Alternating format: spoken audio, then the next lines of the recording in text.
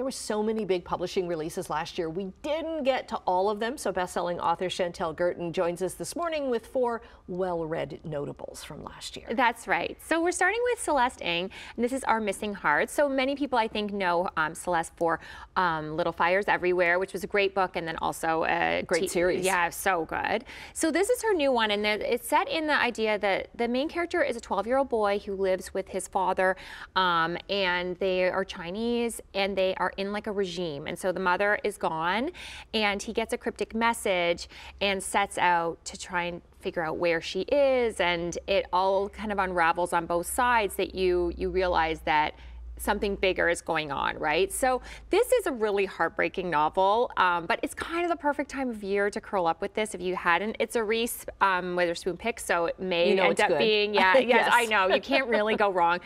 Maybe end up being a movie or a TV series as well. But it's a really good one to just dig into, I think, in this kind of weather. Okay. The next one is another Elizabeth Strout book, and yes. if you're familiar with her Olive Kittredge books, like this is another in the series, and her writing is so good you don't have to read them all in order. No, you don't. And so this one is about Lucy Barton. It's Lucy by the Sea, and this one originally I thought I'm not going to do it because it's a pandemic book. So you know the books are coming out, the ones that people wrote in the pandemic, but it is so good that you're almost like, why did I not immediately pick this up? So that's why it made my list, because Lucy's ex-husband from 20 years ago, which made an appearance in her older books, but you do not need to read them in order, calls and says, like, I think you should come and stay with me here in Maine for 2 weeks. And he knows that there is a pandemic coming.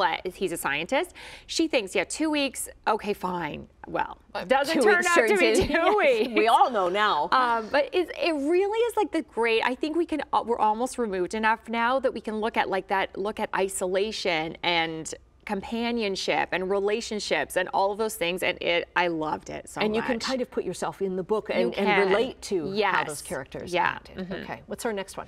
Okay, the next one is Reasonable Adults, and this is by Robin Leffler. This is a Toronto author, her debut novel, and this is a really fun book. It's a rom-com. It's self-discovery of this woman who has had a bad breakup, and she goes to an adult summer camp, only it's going to happen in the winter, so things are already not going as planned. It takes place in Muskoka, so it's really fun, like local idea, and it's an arts and crafts camp. But so she thinks like, oh, that's going to be so fun, like when you're a kid. It's not what it sets out to be. It's not all paste and yarn. So I really loved it for someone. Like the writing's really great, the characters are great. I loved the setting. So that's a really fun one. Okay, and our last one. The Dead Romantics. Okay, this is a great premise. This is a ghostwriter for a best-selling romance author. So she is writing the books for this woman, but she's just had a terrible breakup, and romance is dead to her. Then her father dies, so she must return to her hometown. Her parents own a funeral parlor,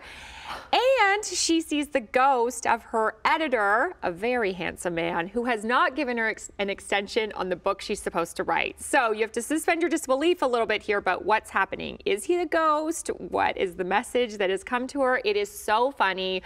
I think on like this week of weather that we've had, I'm like, this is a perfect fun book. These are all great books, and I love books that are about the publishing world too. I do because too. It gives you a little bit of insight into what happens, especially if you're like, you know, if you read a lot of books, you want to know like how does a book make it to print, or how do books get written. Yeah, exactly. So so I thought these were ones we hadn't talked about last year, didn't make it into any of the lists, and these are some fun ones to start the year off. Okay, lots of great choices. You're going to be back next month as well with more well-read, and I think I still have about a dozen books from your segments last year that I need to get. My to-be-read pile is huge, but always great suggestions. So thanks very much for coming in.